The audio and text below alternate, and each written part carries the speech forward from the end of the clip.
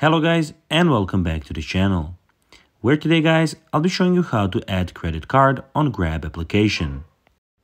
Now guys, the first thing that you of course need to do is go and download the Grab application from the Google Play Store or the App Store, whichever you have.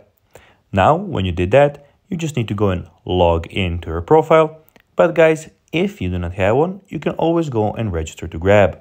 But guys, if you do not know how to do that, you can always go to our YouTube channel where we have plenty of how to Grab videos where you can see how you can do this. Now guys, that we got that out of the way, let's see what we actually have here in front of us.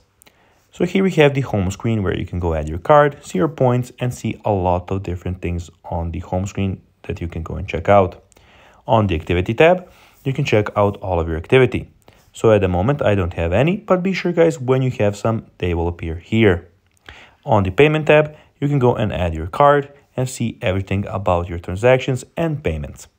We have the messages tab where you have your chats, where you can go and find your chats with our support specialists here. And you have also your notifications. And lastly, we have the account where you can see everything about your account. So you can see your rewards, subscription challenges, reward members, favorites, payment method schedules. You can see the help center, setting, languages, and basically everything that has to do with your personal account. Now guys, let's see how you can actually go and add credit card on Grab application.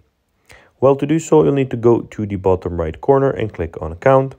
Then you'll need to go to payment methods. And then here you can go and add your card. So guys, that will be everything for this video. I hope that you found this video informative and entertaining. If you did guys, don't forget to like this video, share it, subscribe to the channel, and put the notifications on. And guys, as always, I'll be seeing you in the next video. Bye guys.